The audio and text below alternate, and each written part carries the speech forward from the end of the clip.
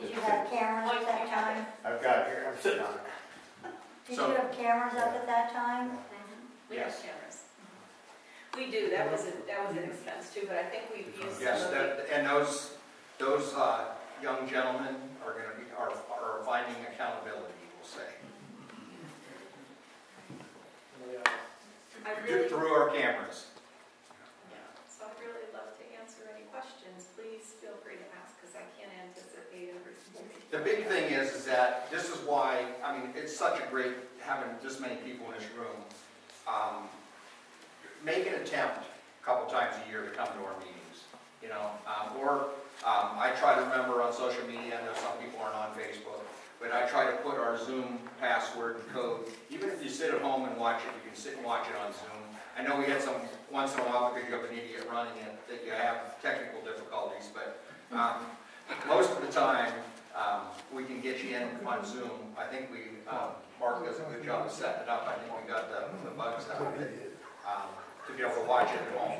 So I mean, we want an educated public. We don't want, you know, somebody starting a rumor and it's all screwed up by the time it's at the other end.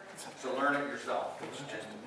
So I guess one question I have is, you have an interested group here, but do you have other plans to reach out to folks? I don't think there's a meet the candidate night.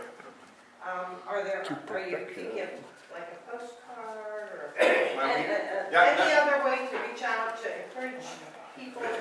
Well, we're counting on the people in this room that are for this to help us a little bit. And we do have, I have some more signs, so that to me, it could start conversation too. So that was a big reason I wanted to do this. And I think, Larry, are you videoing back there? So there's something that's going to be through Kinsman Happenings that it's going to be out there too. So the postcard idea, probably, you know, that's something we can, you know, look into. Postcard for about the levy. Yeah, like a yes. Do a mass mailing. Consider a mass mailing. Yeah. What are your goals? Well, we can't. Number one, we can't promote. We can't promote one way or the other. That's why we can't have township signs on township property. So I mean, I personally bought my own sign with my money, you know, and put it on my property. I can do that. Yeah, the trustees and Marge paid for the yard signs. I wish someone came up to my sign on my property and wrote no. So, hey, that's okay. I mean, you know, that person if they should have just come down the driveway, I would have had a cup of tea with them. Or they should have came tonight. Or they should have come. I'd rather have somebody come educate themselves. They did. So we're really out of time to do any kind of promotion. Election day is 2 weeks away, and a lot of people have already voted. You know, just in the future, you need to start before early voting. Anybody have any questions? I kind of put together a couple of things. There was a really good article I found, how the 2022 to 23 state budget will affect Ohio local governments. And I don't want to, I make copies of it for you, and they talk about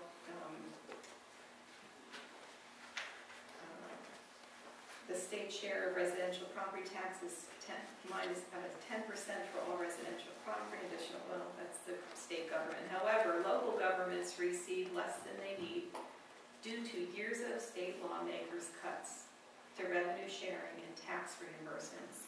The tax reimbursements are probably that TAMP, tangible property, and their elimination of certain local tax sources. And it says, villages, townships, county health, and other human services levies are operating with about $1 billion less a year, adjusted for inflation compared to the level of 2011. So when I put those figures together for the utilities versus what we're taking in, so 11% we've gone up since 2016. Our bills have gone up 32% that we've paid. and it just keeps on, Going. it just keeps on disappearing. Right. And we just don't know what else to do. None of us wanted to do this. I work at the Resource Center in Kinsman, and I help people sometimes that can't get help because they have $17 coming in too much.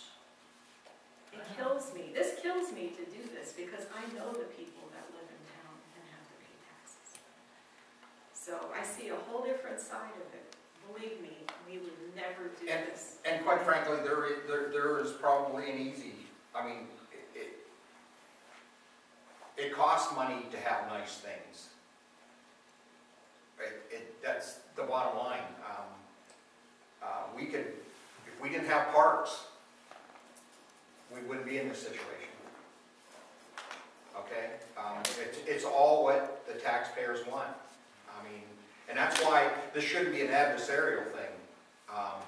Because all we're doing as trustees is giving you guys the decision. We made the decision to put it on the ballot because we feel there's a need. But ultimately, it's the public that has to decide, is this what we want for our community? Or what do we want for our community? Because, if it doesn't pass, we will have tough decisions to make that first week of January. So. Let me say one thing. I was a teenager, grew up in Williamsfield, Ohio. I come to Kinsman quite often back in the late 40s, early 50s. And you had a bowling alley, you had a movie theater, you had a meat packing processing plant, facilities there along 7th and so on. You had a lot of other stuff here when I was a teenager. It's all gone. Kinsman went downhill. Thank God, I think we're starting to bring it back where it's beginning to grow again. But for a while there, it went downhill awful. Well, quite frankly, the sewers were the savior of this town. That's ultimately the sewers were the savior. I mean, and that was the start of it. But the generosity of this community has done the step beyond after the sewers were here. I can't say enough for Kinsman people. I mean, the big sidewalks that they donated, I mean, just everything. That bathroom over at the green space over there, that was pretty much all donated. I mean, we did contribute $12,000 from the ARP monies to do some lighting and whatnot, but that was it. So it didn't cost the township. We took it from the ARP monies, thankfully.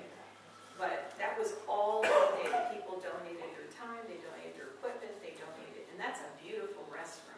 Thank you, Bob Nina, and the park Bob committee Nina for and the having park vision. committee. And also, we just have to keep it clean, and we have to keep it heated, and we have to keep the lights on. So that's just, something that's a necessity. Otherwise, it's just going to go. One thing, we keep talking about Columbus. Okay, we need to hold our elected officials down their feet to the fire. Because again, they are building their budget on our backs. And me, myself, I'd rather pay taxes locally where I can see the result and I have input on it than send it to Columbus and God knows what they do with the money. Well, And when you have politicians down there that absolutely will not listen or don't show up for meetings or whatever, to me it shows that they don't have any interest in the township's problems.